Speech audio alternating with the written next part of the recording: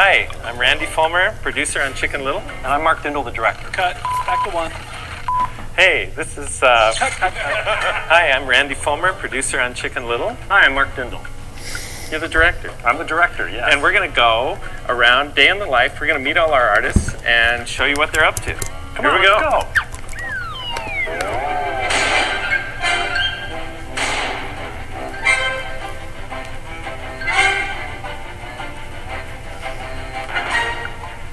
The Disney legacy is all about memorable characters, great storytelling, fantastic eye-popping visuals, and emotional music. And our goal was to take all of these elements and pour them into Chicken Little. The original fable of Chicken Little is this. Chicken Little gets hit on the head with an acorn. He thinks it's a piece of the sky. He creates panic throughout the community saying the sky is falling, and gets revealed to be an idiot because he thought the sky was falling.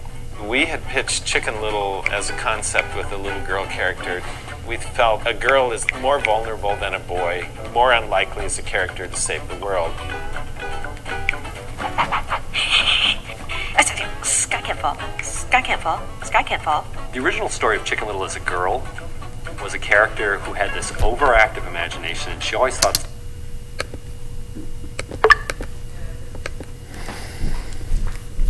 something scary was going to happen.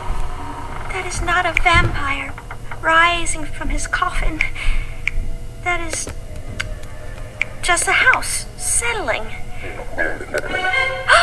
What was that? About a year and a half into working on the movie, we went across the street and showed it to Michael Eisner. But Mr. Hornsby had a vision. And Michael, the very first time he said, I think Chicken Little would be more interesting as a boy. Then he felt, if you're small, that's a bigger problem for a boy than a girl. What if I joined the baseball team? Girls can be small, and that's not considered a huge problem. I don't know. I'm an easy target.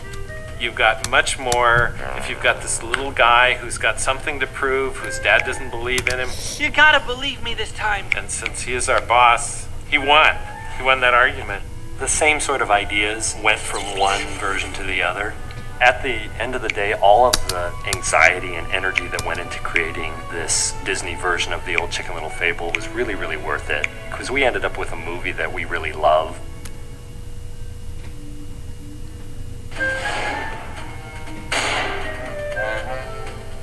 The main thing that inspired the design was just classic proportions that are cute and vulnerable, and that is a larger head, these innocent eyes. It's really baby proportions. Chicken Little really is a 12, 13-year-old. He's just small for his size. I put on 5 ounces this year. I've really bulked up. Hence the name. Chicken Little. So I really kind of poured myself into the character.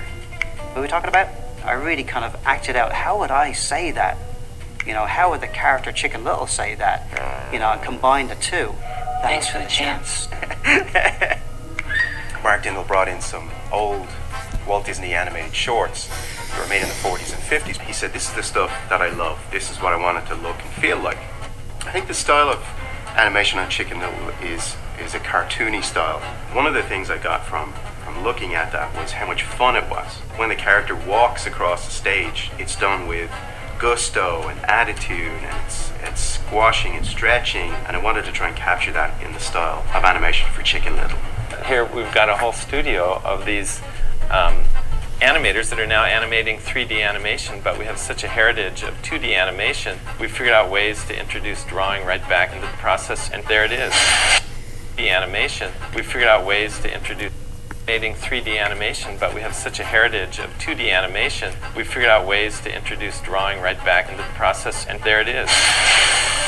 Ah! Well, squash and stretch is an old animation, 2D animation term to get elasticity into a character drawing. There's a great example of the use of squash and stretch in the movie. Goosey grabs Chicken Little by the head, bounces him up and down, fires him like an arrow against the window. He flattens, and then he starts to flop down that window. And it's all about how squashy and stretchy the characters are. It was really important for us to keep that 2D sensibility because it's part of our legacy. I think animators, when they come to Disney, look back first. They look back at the standards that have been set in some of the best animation the world has ever seen.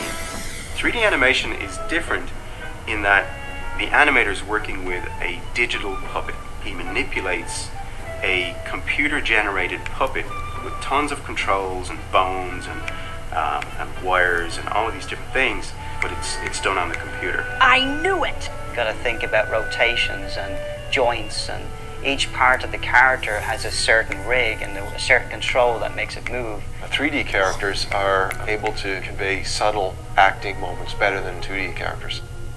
You have a finer detail of facial expression available with 3D. It wasn't an acorn, it was a piece of the sky, really it was.